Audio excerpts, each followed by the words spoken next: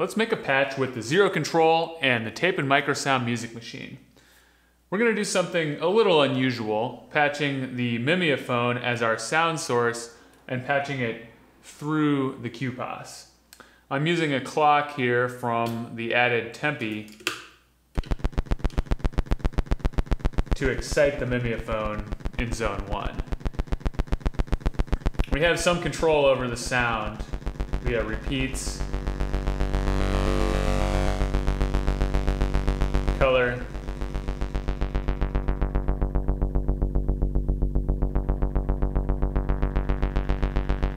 and halo.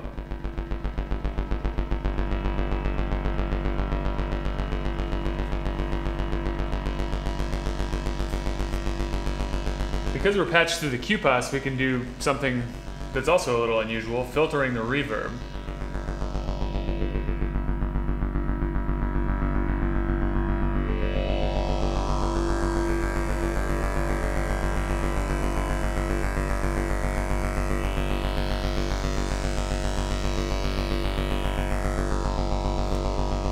Let's also use this tempi to clock the zero control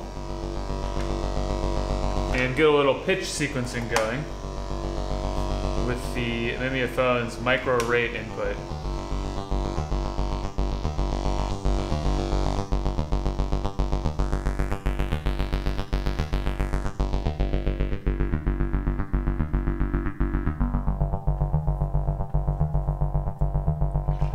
If we patch dynamic envelopes to the QPAS frequency input, then we can add rhythmic modulation.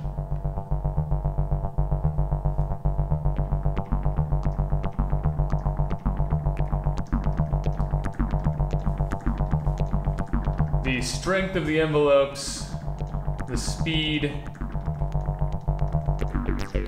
of the zero control,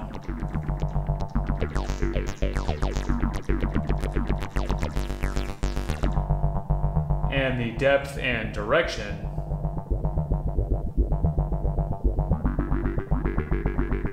of the modulation all have an effect on what we're hearing the modulation do.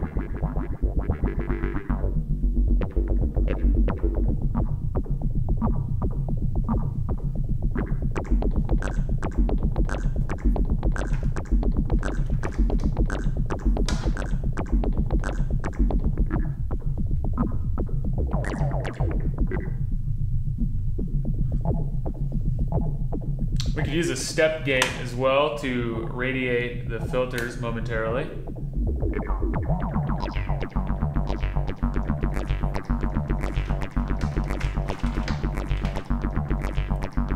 And let's send a couple more gates to the wildcard input for a little syncopation.